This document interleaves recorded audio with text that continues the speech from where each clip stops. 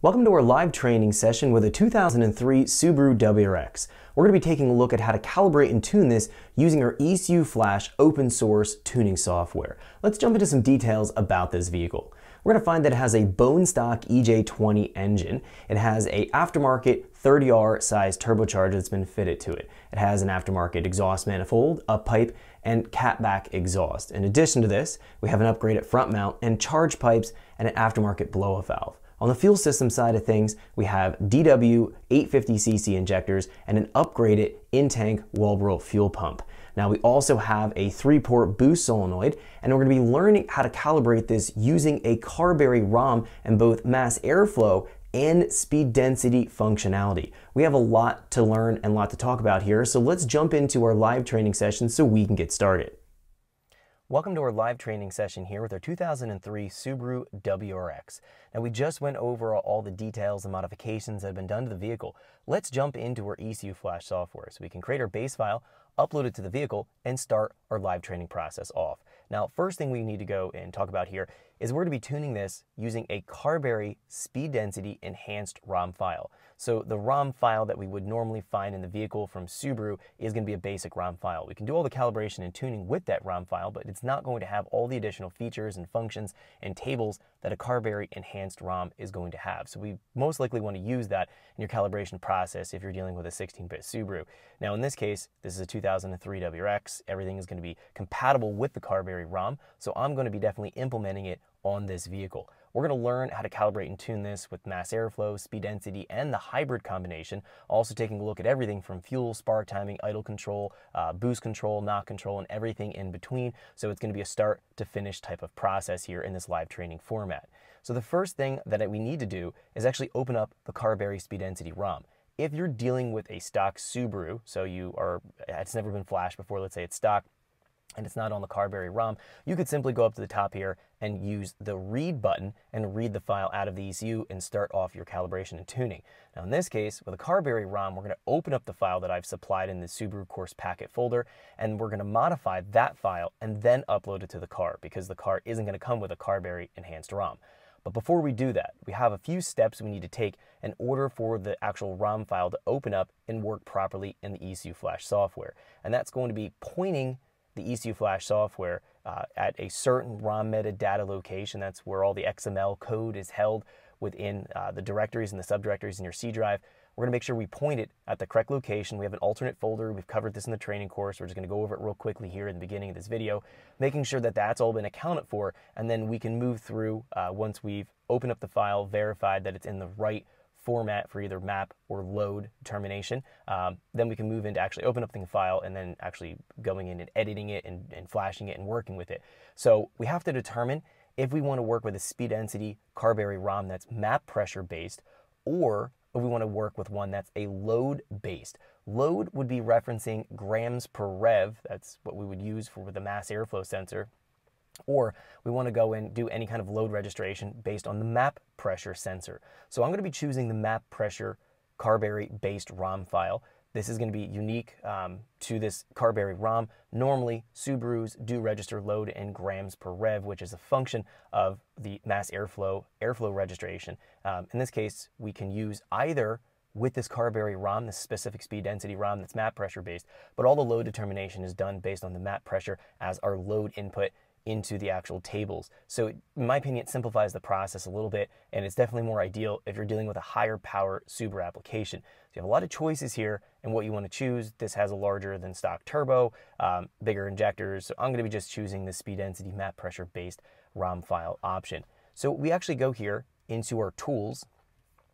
We need to go and point it to an alternate location for the ROM metadata so that we can first open up the file and make sure we're going in and saving it in the proper orientation so that it'll display and we can edit it correctly within the software. If we don't do this step, we can run into problems when the file opens up and sending information that may not be exactly correct with the ECU.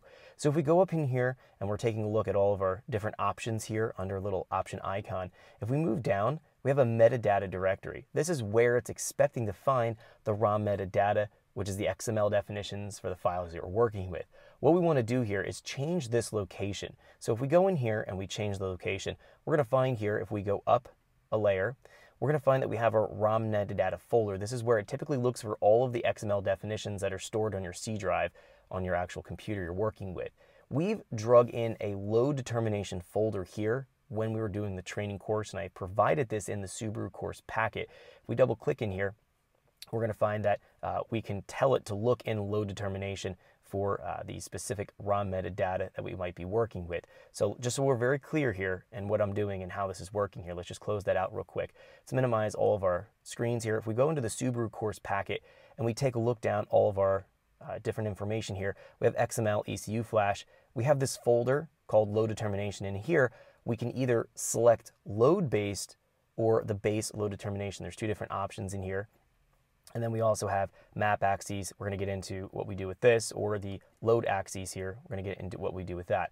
So in this case, the load determination folder, I simply copied this from my Subaru course packet, jumped into the C drive, went to program files x86, then I went down to OpenECU, and I simply went into Ecu Flash and just pasted load determination here as another folder, an alternate location to look at XML definition code so that we can do a very specific task here in the beginning when we're opening up our actual Carberry ROMs. So that's how and why the folder is there. Let's go and close this. Let's jump back into our Ecu Flash software. So if we go back into the icon, what we're doing is telling the software to look in that location rather than looking in the general ROM metadata folder for the XML definitions. So if we go in here and we go up and then we go into load determination, we're going to say select folder. That's going to be where we alternatively look for the XML definitions for this first step. Then we're going to go and switch it back. But let's go here and take a look. So I've told it to look into load determination.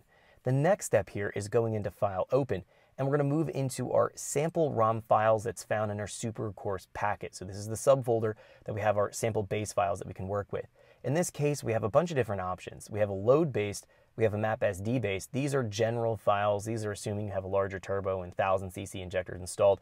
These other options are alternatives to our generic files that we find here. These would be assuming that you're running speed density, you're going to be running map pressure based in your load scaler, but you're going to be running the stock mass airflow with the intake air temp circuit, and you're running stock injectors in this file here, or you're running the STI pink injectors in this other file here. I'm going to just go and start off with a bone stock file that's going to be speed density based on using a stock mass airflow sensor and an intake air temp circuit. And when I do this and I click open here, notice that the only thing that appears in our current ROM metadata is the exposure of our base ignition timing x-axis determination.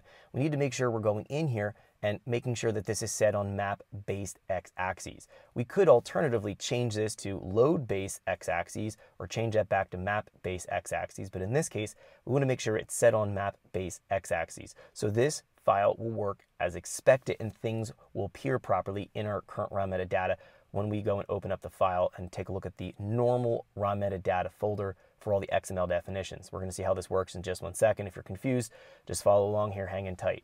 So what we're going to do here is just make sure we're setting it on map-based x-axes, which is defaulted on there already. I'm going to go to File, and I'm going to go to Save ROM As. And now I'm going to move into Documents. I'm going to go down here into Ecu Flash. I'm going to create in a Subaru folder here.